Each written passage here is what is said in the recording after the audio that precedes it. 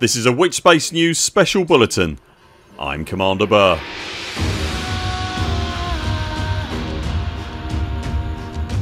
Frontier just dropped some more answers to the content creators regarding both Elite Dangerous and Odyssey, so we're going to run through those answers just now for you. If you enjoy this video, remember to subscribe to the channel and turn on notifications, and if you'd like to support our work, you'll also find us on Patreon. Links to everything you need are in the description below. So here we go then. The issue of PS4 players having trouble deploying fighters and SRVs has been raised specifically, and the community team is investigating what the situation with the reported bugs is and is looking to get a response. If and when we hear anything about that, we'll bring it to you in one of these bulletins. A question was asked regarding limitations that would prevent a player from exiting their ship or SRV in Odyssey and proceeding on foot. The answer is essentially anything that will kill you, so the temperature being too high or too low, or the local gravity conditions being too high or too low.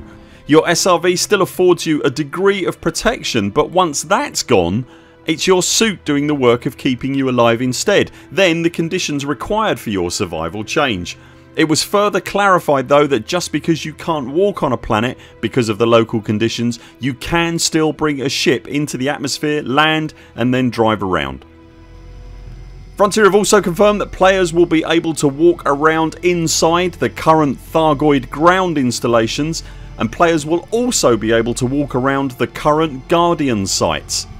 Access to Odyssey specific planets will be handled in much the same way as access to Horizons planets were in the previous iteration of Elite Dangerous. That's to say, if you don't own Odyssey, then you can't land on an Odyssey unlocked planet.